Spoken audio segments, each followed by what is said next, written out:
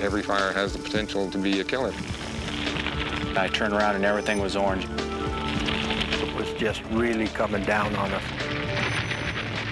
Nobody had any idea the amount of fire that would be coming up out of that hill.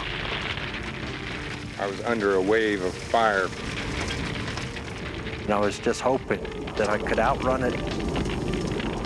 It was sheer panic.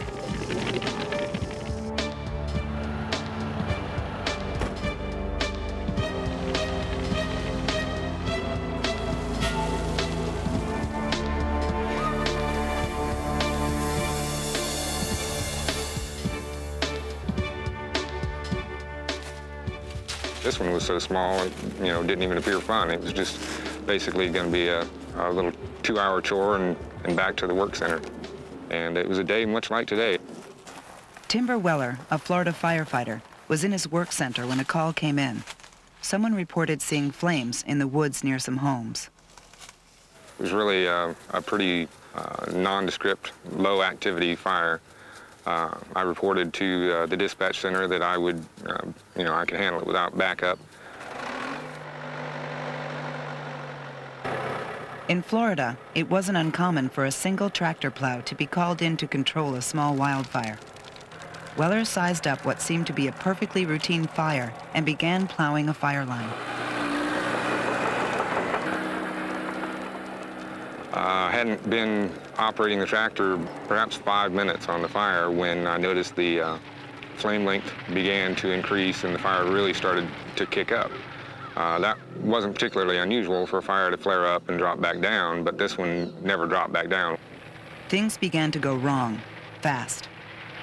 And within a matter of seconds, the sky above me had already turned orange. My first thought was, you can't do that. I mean, a little 2-foot flame in turkey oak fuel does not ignite the crowns of pine trees. It simply doesn't happen. But it did happen. A downdraft had struck, driving the flames 50 feet high and towards Weller at an extremely high rate of speed. He turned his tractor and made a run for it. The fire was moving so fast that almost as soon as I lifted the plow, the flames were already coming over the treetops above me. When it became apparent that he couldn't outrun it, Weller looked for a clear spot to deploy his shelter, but he couldn't find one. His instincts then told him to run. His training, however, told him to stay put, that he'd be running right into the hot zone. Instead, Timber huddled into his cab, covered his face, and did the one thing that saved his life. I took a deep breath as the fire was getting ready to hit me, and because the fire was moving so fast, I was able to hold that breath long enough that the superheated gases had mostly passed by the time I inhaled again. Doctors gave him no chance to live. 13 surgeries later, he did survive. When someone's burned to the degree that I was, the 70%, they generally lose their ears, their nose, their eyebrows, fingers, arms. I mean, I really didn't lose that much. I mean, a lot of skin, but none of the digits or appendages or anything like that. So for the amount of injury that I sustained, actually, I came out of it pretty well. Even the most routine fire can go horribly wrong. Accidents can happen at any moment.